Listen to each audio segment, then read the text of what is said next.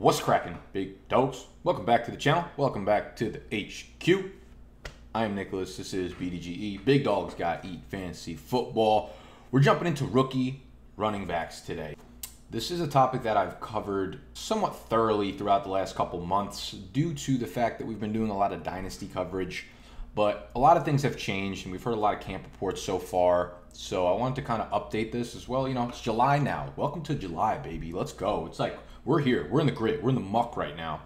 And I think a lot of people are starting to get into redraft. We're going to talk about rookies from a redraft standpoint because I believe that rookie running backs have one of the single best value standpoints as a whole, right? If you're generalizing players or whatever, that you can find in fantasy football drafts, because people have the stigma that because they're rookies, you know, we haven't seen them do that in the NFL yet. Their ADPs usually, you know, their average draft position is probably a round lower, if not 2 rounds lower than it should be compared to, you know, what we've seen them do in college, their production, their testing, their measurements, and what we can project them to have in terms of volume. And we know what offense they're in, right? I can understand if you're drafting prior to the NFL draft and you don't even know what team they're on. We know where all the running backs are. We know what their situation is, so we should be drafting accordingly.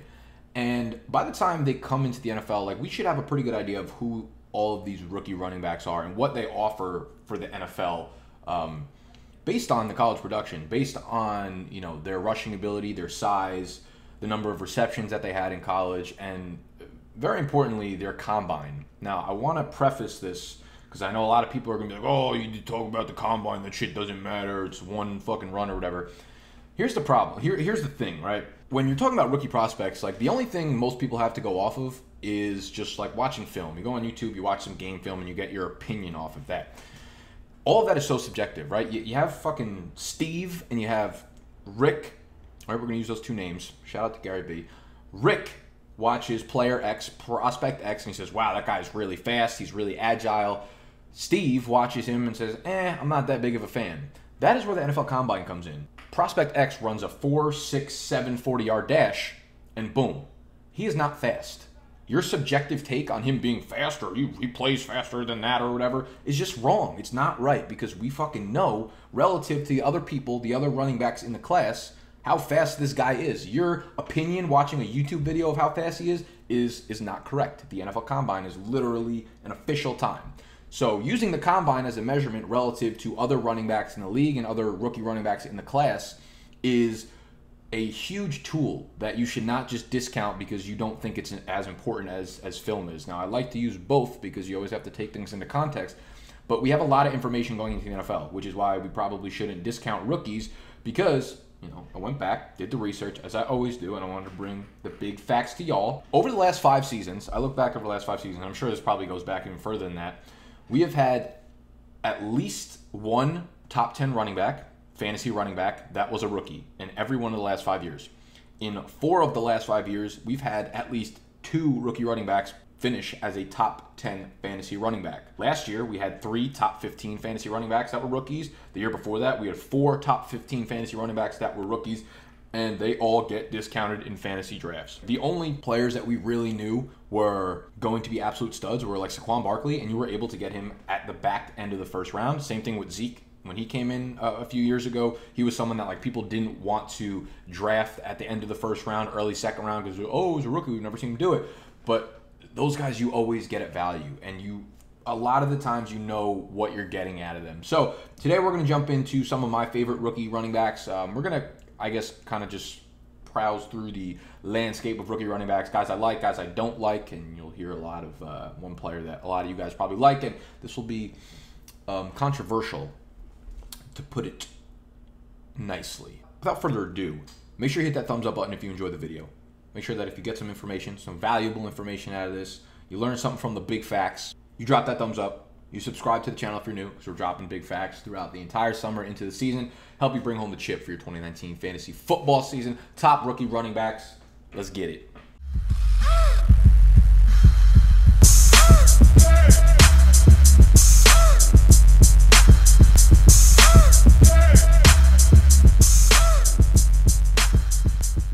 The theme of today's episode is be nice to yourself, right? It's Wednesday, like I said, it's hump day. It's been a long week. I've had a very stressful week. I mean, you ever heard the statement, treat yourself? That's what I want you to do. I want you to treat yourself. Whatever you're doing, no matter how depressed you are, how down you're feeling, I want you to treat yourself today. If I had to suggest how you do that, I would head over personally to BigDogsDraftGuide.com and cop the 2019 Big Dogs Gotta Eat Draft Guide that just went live on Monday, because the reviews are in and they're phenomenal. The people love it. They've tucked their shirts in, they've stopped yelling, and they are scouring the content in the draft guide. It's got everything you need for your 2019 fantasy football draft. There's also a dynasty and rookie guide in there that breaks down every one of the top prospects. It's actually like the top 60 prospects, to be honest with you. A lot of shit in there, but I don't want to plug this for too much longer. BigDogDraftGuide.com. Go check that out. Go treat yourself. Go be nice to yourself. One player I'm not being nice to is Josh Jacobs. He was the first running back off the board in this year's NFL draft. Pick number 24 to the Oakland Raiders. Anyone that was not Stevie Wonder could have seen that coming from months ago. Josh Jacobs is a kid coming out of Alabama. Here's what I will say. I kind of answer with the same thing every time someone asks me how I feel about Josh Jacobs. And you've probably heard me talk about him in yesterday's video with Noah when we talked about, did we talk about Jalen Richard? I forget what we talked about, actually. Maybe you didn't hear me yesterday. Hear me tomorrow and Fade the Public really fucking rag on Josh Jacobs. A lot of people are going to like him. And what I will say is the only reason you like him is because you saw like 4 or 5 plays that he broke off last year, and you're just going to, go with we fade the public here, all right? When everyone flocks to him, but they don't have a good reason to flock to him other than 4 or 5 plays that you saw on YouTube, I think it is wildly irresponsible, is the word I'm looking for fantasy players to take a guy like Josh Jacobs in the first 3 rounds. That's where he's going in fantasy drafts right now. Josh Jacobs was at Alabama for 3 years. The entire time he was there, he was playing with Damien Harris, who was the 3rd-round pick for the Patriots. Josh Jacobs never surpassed him as the starter. So, for all you Josh Jacobs D-Riders, go drop the excuses down below why he never passed him, about this and that or the other thing. Never passed Damien Harris as a starting running back in that backfield. Damien Harris had more carries than him in all 3 seasons. This is an offense in which we've seen a lot of good NFL running backs come out, or a lot of at least tantalizing running backs come out from the college level to the NFL. Eddie Lacy, Trent Richardson, Mark Ingram, Derrick Henry. And guess what? Every single one of those who are considered workhorse running backs in the NFL at one point or another were also workhorses in college at Alabama. So, yes, they always are competing with other NFL level talent. Like, all those guys have played with each other at one point or another, but all of them have had seasons with 250, 300 carries. The point I'm getting at is that, yes, he played with Damien Harris, and I can understand why that ate up some of his carries, but this is a school that if there is a legitimate workhorse running back, they have given them the full workload, and they never did that with Jacobs. He never had a season with more than 120 carries. Big red flag to me. I have never seen him actually do it in college. Never had more than 20 receptions, though I think he's a better pass catcher, at least my subjective opinion from the film. He's a better pass catcher than 20 receptions as a career high suggests. When we look at his measurables, Josh Jacobs was pretty awful at the combine. Or he waited till the pro day to run his stuff, ran a 4.64 at his pro day. We docked that 0.05 seconds because it's much easier to run at the pro day. There's been studies and tests done that you're always a little bit faster at the pro day. A 4.69 40-yard dash, which is horrible. His weight-adjusted speed score, horrible. Burst score, not good. Didn't test for agility. He was not strong.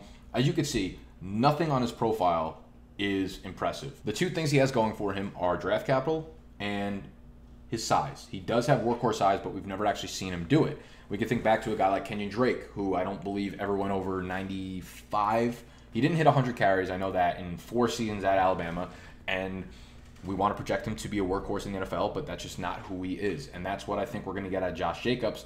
Now, that first-round draft capital, of course, does mean that he's going to get opportunity right away. John Gruden's a fucking nutcase, so there's a good chance that he tries to run him into the ground. The fact that we've never seen Jacobs be the workhorse makes me nervous, not only because we've never seen him be efficient over a long period of time. The one season that he finally got more carries, the 120 carries was his career high. We saw his yards per carry dip from freshman year, 6.7 down to 6.2, and the year he had 120 carries down to 5.3. Now, 5.3, whatever, I'm not really going to knock him for a college yards per carry because there's tons of variables within that. My problem is, 1, does he get inefficient when he starts getting a big workload in the NFL? 2, can he handle that versus NFL defenders, right?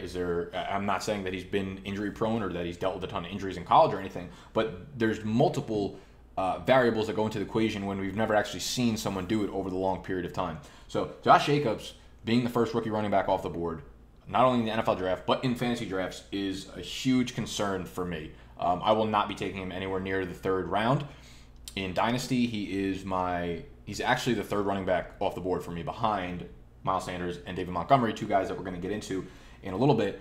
I also think that Jalen Richard is going to be a big part of this pass-catching equation in this Raiders backfield. This is not going to be a good offense. Say what you want about a couple of the moves that they made. You know, bringing in Antonio Brown should obviously boost them up, but by no means are they going to go from one of the worst teams in the NFL last year to an amazing team in the NFL this year.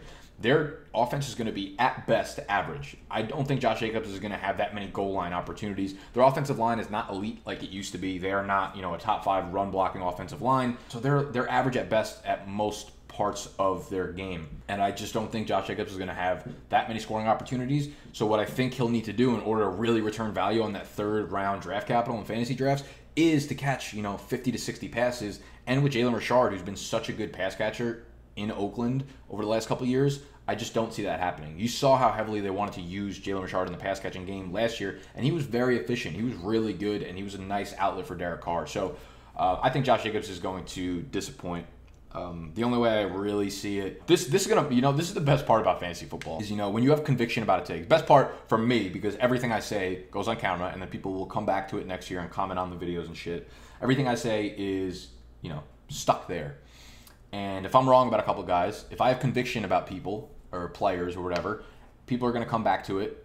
And if I'm wrong, they're going to shit on me. I mean, that's the fun part about this, right? I know that I'm not going to get all this shit right. So if Josh Jacobs goes off, more power to him. But I think good process would tell you that he's not an elite fantasy prospect by any means. Like, if he busts, we're gonna be able to look back and look at combine performance, look at the lack of work in college, look at multiple, you know, sets of things, and be like, wow, that was really fucking easy to see coming. So when that happens, don't fucking at me.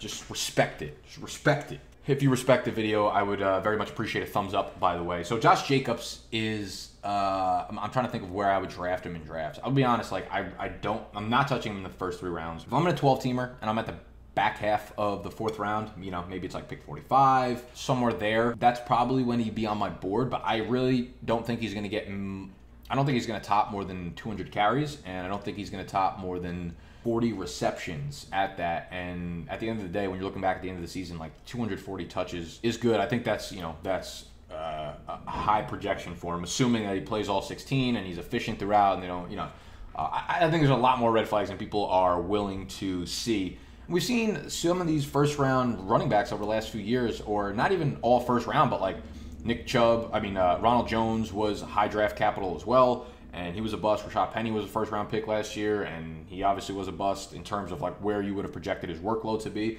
So, you know, these first-round running backs are not a sure thing. I would say if you're a top 10 pick, yeah, you're a sure thing to get 250 to 300 touches in your rookie season. But once you get out of that first 10, 15 picks, I don't think you're really a sure thing when it comes to volume and efficiency in that rookie year. So Josh Jacobs is someone that I'm much lower on than consensus. And someone I'm probably higher on than consensus is David Montgomery, the 3rd round pick for the Chicago Bears. David Montgomery was a guy that had massive workloads in college. His sophomore year, he had 294 touches. Junior year, he had 279 touches, over 2,800 yards from scrimmage, and 24 total touchdowns in those last 2 seasons in college. The offensive line was absolutely miserable, so he averaged just like 4.7 yards per carry, which of course is a red flag, but again, you take those things into context. When it comes to an efficiency stat like that, there are so many variables that yards per carry is just too baseline. It's too general of a stat to really dive into and assume someone based off of those things. There's offensive line play, there's what kind of defenses did they play against, things like that. So again, just like with Jacobs, I'm not going to look too much into yards per carry when it comes to Montgomery. For Montgomery, one of the most important things was landing spot. He lands in the Chicago Bears offense where, you know, Matt Nagy, he wanted to get rid of Jordan Howard so bad, shipped him off to Philadelphia, which we'll get into in a second because we're going to talk about Miles Sanders after this. Gets into the 3rd round and grabs David Montgomery because Jordan Howard is a good in-between the tackles runner. No questions, right? But he literally fucking had hands for feet. So you couldn't keep him on the field and expect defenses to be off balance or question what was going to happen. They knew that if Jordan Howard was on the field, he was probably getting some kind of run up the middle. They signed Mike Davis first because I'm sure, they didn't know what they were going to get in the draft. And Mike Davis is similar to Jordan Howard. He's a good in-between tackles runner, but he also brings a receiving aspect to his game, just like David Montgomery does, right? David Montgomery, again, had 58 receptions over the last 2 seasons in college. Very, very fluid in the passing game. And he is basically a better version of Mike Davis and a receiving version of Jordan Howard. So very good in between the tackles. Super, super elusive, super agile. I wish he tested for agility at the combine. His combine was not good. We'll put it that way. He ran a 4.63, but he has the workhorse size, 5'10", 222. His 4.63, for everyone talking about how slow David Montgomery is, Josh Jacobs had a 4.69 40. I know all you guys are like, Josh Jacobs ran a fucking 4.52 in high school or some shit.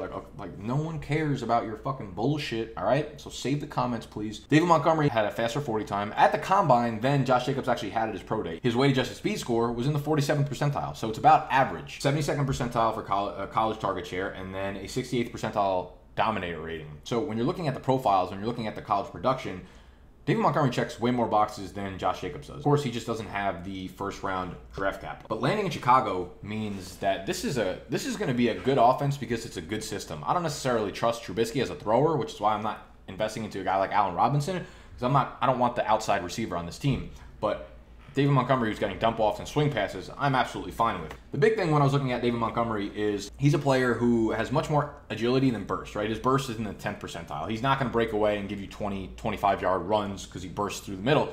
So we wanted a team that he landed on to run from the shotgun, because when you're running under center, that's good for guys like fucking Chris Johnson, right? Give him 2 steps, 3 steps before he takes the handoff and explodes through the line. If you're from shotgun, you get to use your vision. You pick the holes that you want to go to because you can see the entire line. You use your agility to fucking juke around defenders, and then you go through your hole. So we needed a team to land him that ran a lot of their plays from the shotgun. Look at Chicago. They had the second highest percentage of their plays run from the shotgun last year, 79%. And the third highest percentage of runs from the shotgun with 33%. So this was a perfect landing spot, in my opinion. Then we're hearing all these reports out of camp about David Montgomery. Let me just pull them up right quick. I'm sorry if you hear some nonsense in the background. In the bike, something going on outside. Matt Nagy praised third-round running back David Montgomery's route running.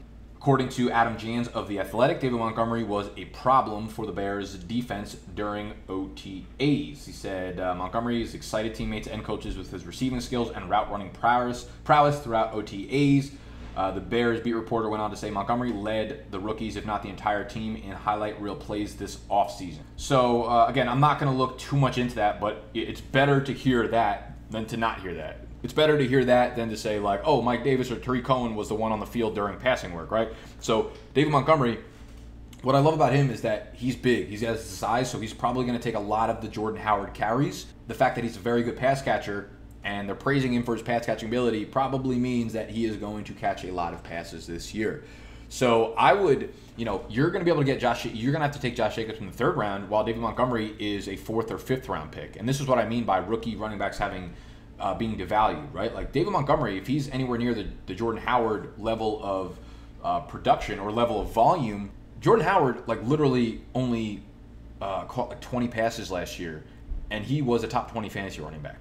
So give David Montgomery most of the carries that Jordan Howard got last year, and you're probably looking at 215 to 220 carries. I don't want to get out of control and say he's probably going to have 300 carries, but again, add probably near the same amount of reception totals that Josh Jacobs is going to have between 35, 40, 45, maybe 50 if they have a really good year and they really like using him in the passing game. And I think he's going to put up better production. And this is probably going to be a better offense with more scoring opportunities, right? Jordan Howard had, 8 or 9 rushing touchdowns last year. So if I'm picking between the two, I want David Montgomery in redraft. I really do. I know that's not the popular opinion, but I think it's the right opinion based on what we know about both players and based on the situation. Again, only thing Josh Jacobs has is that 1st round draft capital, which is predictive based on the volume that he should see. But I just think most of the other things line up to be in David Montgomery's favor. Miles Sanders was actually my favorite rookie running back, but he's been sitting out of OTAs with a hamstring injury. So these things change rapidly, guys, and nothing I say is set in stone. I know people will go and comment back on February videos next year, and they're like, you said Miles Sanders when you're number 1 running back, but like Miles Sanders has been dealing with a hamstring injury. I'm gonna see if we have any updates, live time, real time, while I'm looking it up.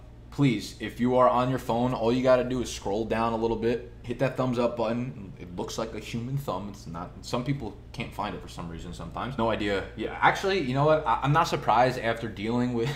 I will say this. Listen, back to the draft guide. I'm not plugging it. I've had so many people reach out to me like, I can't access the draft guide. I don't mean to shit on people, but listen, guys.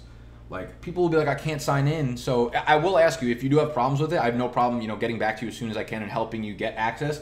Please send me a screenshot of the error that you're seeing when you're trying to access the guide, because there have been so many people that just say, oh, it doesn't work, and I say, hey, what's not working? Can you send me a screenshot? And they send me a screenshot and they're literally on the wrong website. I'm like, I mean, guys, I love you, but I thought, since you're following me, maybe you're kind of smart, maybe not. I don't know, but people make mistakes. I understand. It's probably on me to make this a more audience user-friendly experience when it comes to the draft guide, so I apologize for that. That's on me. It's always on me. But if there are errors, just email me if you have errors. Nick@BigDogsFantasy.com. Send me a screenshot of the problem you're seeing, and I can probably diagnose it within about 8 seconds. Having said that, I forget how I even went off on that tangent. Miles Sanders, dealing with a hamstring injury. He did not participate in minicamp. He has been sidelined since the start of OTAs because of the hamstring injury, and that's just not good. For a running back, we knew, like, I never said that Miles Sanders was going to come right into camp and take over the starting role. I said by the end of the summer, early into the season, I definitely thought he would surpass Jordan Howard. But there was definitely going to be a camp battle. There's definitely going to be a running back by committee when they first got into camp, right? Penn State has been producing these running backs. Saquon Barkley, now Miles Sanders. Miles Sanders has, I don't want to say extreme workhorse size, but at 5'11", 211 pounds, we've seen tons of NFL players with success at that size. He runs a 4.49 940, puts him in the 75th percentile speed score, very good burst score, very good agility. We've seen him do it all. Had he not been sitting behind Saquon Barkley, I'm sure he'd put up plenty of really, really good numbers at Penn State. And he did his last year there, right? He sat behind Barkley for the first 2 years, and then he finally got his chance when Barkley got drafted as like the RB8 in fantasy, wound up as RB2, just going off the theme of this damn episode. Carried the ball 220 times last year, 1,274 rushing yards, 9 rushing touchdowns, added 24 receptions, so we know he could play in the passing game. So he went over 1,400 total yards from scrimmage, 244 touches, 9 total touchdowns. So we know Miles Sanders is a baller, right? God, I hope this isn't really loud coming through the mic. I apologize if it is. And I'm really excited because he tested so well. We've seen the production. Stands in a situation that I think is better than a lot of people realize. There's not really much depth there, right? They used a second-round pick on Miles Sanders. If you look back over during this era of this current ownership in Philadelphia, they've used 3 draft picks in the top 3 rounds on running backs since, I believe, the year 2000. It was Miles Sanders in the 2nd round, LaShawn McCoy in the 2nd round, and Brian Westbrook in the 3rd round.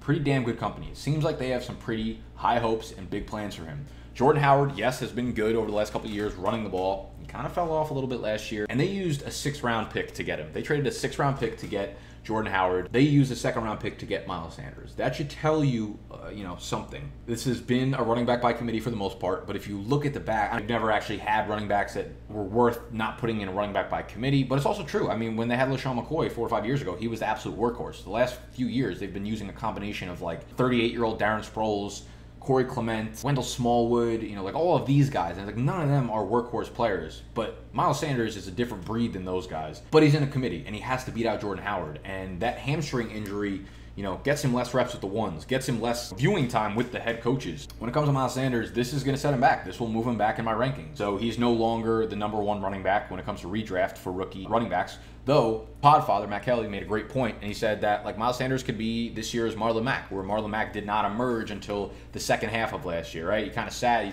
dealt with the hamstring injury.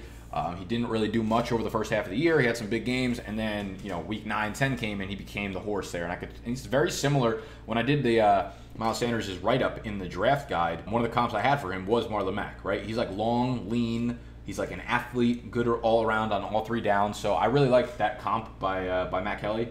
I highly suggest go checking out his podcast if you haven't already, The Roto Underworld. He's someone that I could definitely see taking over the second half of the year. NJ.com, shout out New Jersey. Zach Rosenblatt said it's premature to expect second-round running back Miles Sanders to become the Eagles' #1 running back since he has been sidelined since the start of OTAs. Gets him behind the 8 ball, as I basically just said. Eagles running backs coach Deuce Staley is pleased with the performance of newcomers Miles Sanders and Jordan Howard. Oh, this was a report that actually came out today. Cool.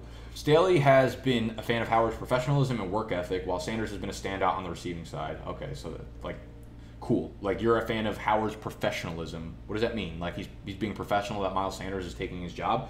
You've got to understand the offense. You've got to understand the progression of the offense, which is very important. And for those two guys to come in and kind of learn that rather quickly, I'm very pleased. The Eagles' backfield is still a tough one to decipher for fantasy purposes, though a timeshare between Sanders and Howard seems likely. Yeah, and I love that because they're in a timeshare, which I expect it to be. Sanders is going to get the important, the valuable piece of this timeshare. This is going to be a very good offense with a lot of scoring opportunities. They're going to be moving the ball downfield at a high rate. Carson Wentz is like the 3rd or 4th highest MVP odds right now per most sports books out there. This is going to be an offense that probably averages 25 plus points per game, which means a lot of opportunity for the running back. I guess Miles Sanders is back on the field already, which is very good news. Hamstring injuries are ones that linger, but when it happens this early in the offseason, I'm not necessarily worried about it. If someone pulls their hamstring in the 2nd or 3rd week of August, shoot them down 4 rounds on your rankings. You'll see that happen in my rankings in the draft guide. When it happens so close to the season, players start to push themselves. If you don't give your hamstring proper rest enough, you need the full 3 to 4 weeks to rest that hamstring. If you don't do that, if you push it too hard, too fast, you're going to re-aggravate it or injure something else. And we've seen that happen time and time again. So this early in the offseason does not worry me when it comes to Miles Sanders. He's close with Josh Jacobs right now. If we hear more reports that Miles Sanders is back and running full speed and he's picking up the offense well and he's starting to work more with the ones, he will move back up ahead of Josh Jacobs. Let's talk about Darrell Henderson. He is probably the next guy he's probably the only other running back in this class that people are expecting, immediate redraft production, and most of it stems from Todd Gurley's knee, right? We know that Todd Gurley is pretty much not going to be the workhorse there anymore. If you watched last week's episode where I talked about the riskiest early round running backs in fantasy this year, the first guy I talked about was Gurley, and we did a whole breakdown of the timeline of Gurley's knee and what's gone on since like week 15 of last year when he first hurt it or when it first became inflamed, all the way up to now, all the way to when they traded up in the 3rd round to draft Darrell Henderson, the running back out of Memphis who has been absolutely electric during his time at Memphis. Last 2 seasons has averaged 8.9 yards per carry, over 3,500 yards from scrimmage over the last 2 years, 36 total touchdowns over the last 2 years. Again, this is not at a Power 5 conference, so the competition is lower. Their offensive line is very, very, very, very, very, very, very, very, very, very, very good. And when you're playing against lower competition, very good offensive line. Darrell Henderson runs a 4.49 40, so he's got sub 4.5 speed. When you have a very fast running back against subpar competition with very big offensive lines, that's going to lead to a lot of breakaway plays. Now, I don't have it up right now. I wish I could find it. I might try to pull it up right now, actually. Make sure you're following me on Twitter because I'm always tweeting out some beautiful golden nuggets like this that I'm about to pull up. My Twitter name is Nick_BDGE. You'll probably have it up there. Here we go. Got it. In 2018, this is just 2018, Darrell Henderson broke touchdown plays of 62 yards, 82, 62, 78, 59, 54, 61, 20, 54, 47, 43, 61, 25, 26, 71, 39, and 60 yards.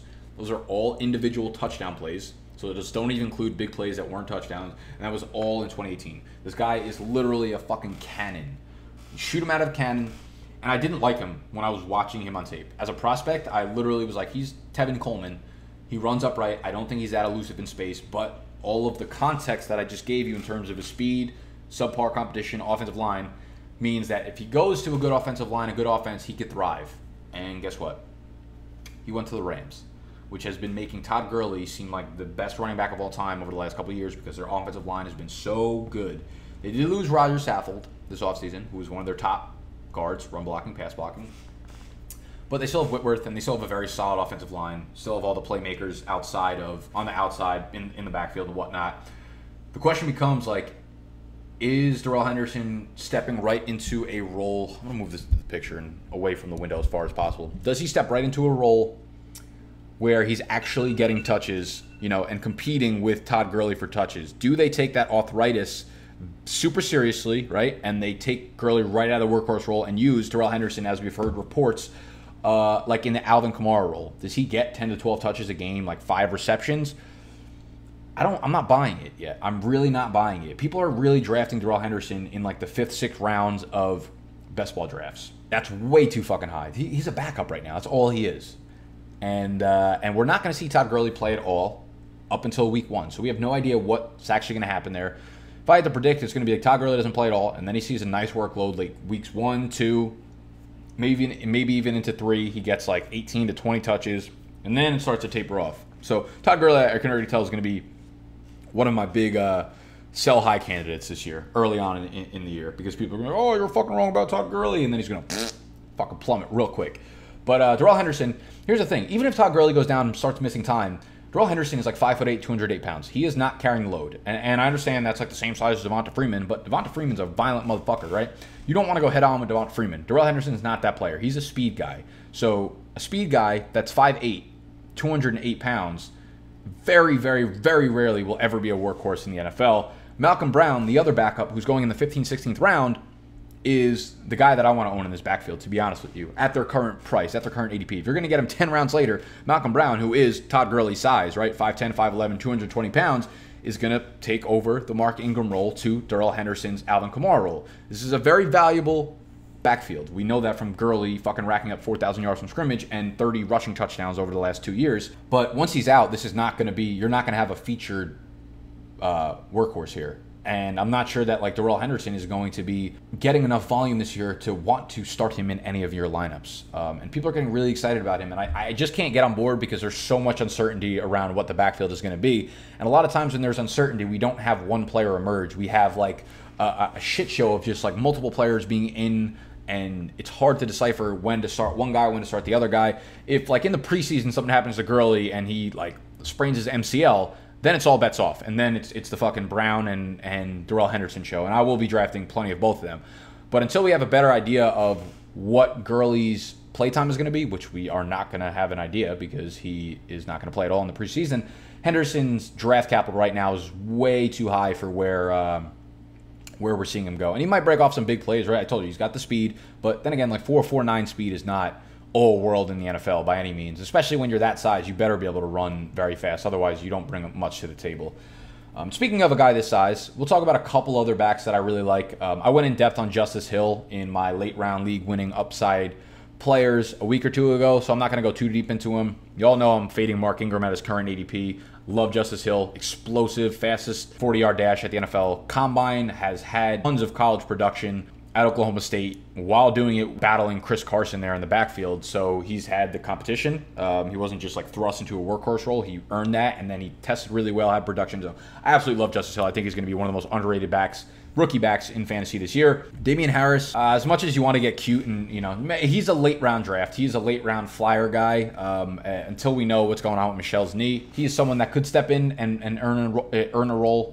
We talked about him on tomorrow's Fade the Public, and I did talk about him yesterday with Noah in the Bold Predictions video. So I'm not going to get too deep into Damien Harris. He is a 3rd round pick. He's a name to know because they just used a 1st round pick on Sony Michel last year. Michel keeps dealing with these knee scopes. He's had the knee injuries throughout. He also came into the league with fumbling issues, right? So if he tweaks his knee, if he starts fumbling the ball and Bill Belichick sidelines him, Damien Harris could absolutely earn a big role there.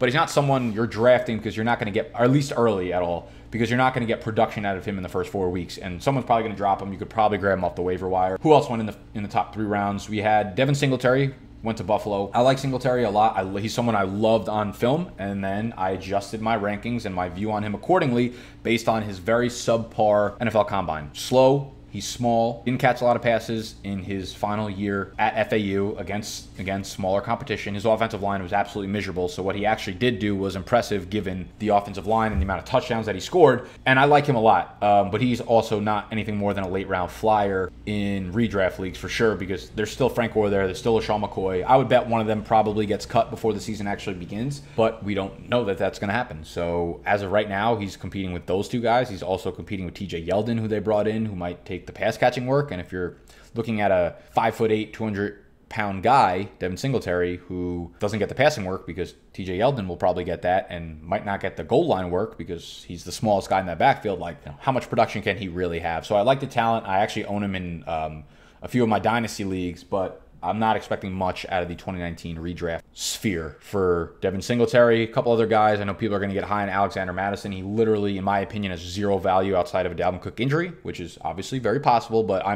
don't draft handcuffs.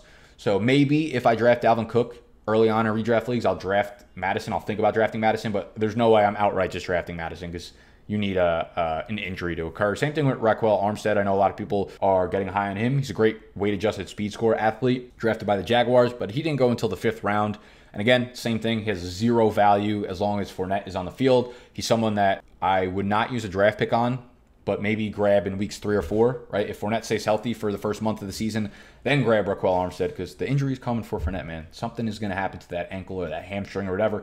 Then when it does, Armstead is going to become the priority waiver wire pickup of the week. But Armstead, again, is also dealing with a hamstring injury of his own. So Armstead is someone that I'm not going to draft because he'll be available on the waiver wire. If he's not, then he will probably be dropped within the first couple of weeks. So he will eventually be left onto the waiver wire. I'm sure there are a couple rookie running backs I'm probably forgetting. Let me know who you guys like, and please don't waste your time talking about the Cincinnati Bengals running backs who they took in the 6th round and who are going to sit behind Joe Mixon and who are also without Jonah Williams this year. Save your breath on Travion Williams and Rodney Anderson. 6th round picks, guys. Come on now. Grow up. Darwin Thompson, same thing. It's Damien Williams' backfield until further notice. So that's all I got for you today. If you want all the big facts, I'm telling you, I put out 5 videos a week. A lot of you guys don't have time to consume 5 videos a week. What you should do is grab the draft guide because it takes all of the best content, the top sleepers, the top busts, my must-draft players round by round, my top 200, 250 big board rankings, my positional rankings broken down by tier for every position, and a bunch of other articles and exclusive content that you are not going to find elsewhere. It's really damn good. I promise you that. You guys will not be disappointed if you go cop it. If you want more big facts like this, that's what you got to do. Hit that thumbs up button if you enjoyed. Subscribe to the channel if you are new. We will be dropping big facts like this all summer long into the season, helping you bring home the chip, baby. And I'll see you on Fade the Public tomorrow, baby. Happy July 4th as well. Goodbye.